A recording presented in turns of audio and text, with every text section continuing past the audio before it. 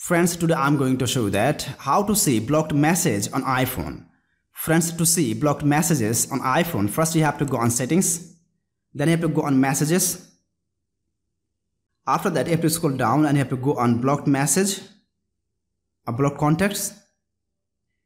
And simply, my friends, if you have blocked contacts, you have to swipe left side from right hand side, then tap on unblock, and then, my friends, you can check the message of this contact.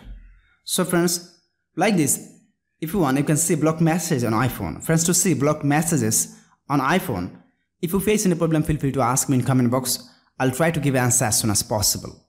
Friends, if this video helpful to you, please like, share, comment, and especially subscribe my YouTube channel and press the bell icon to get next video notifications. Thank you for watching. Hope so next time I'll come with another exciting video. Till then, take care. Bye bye.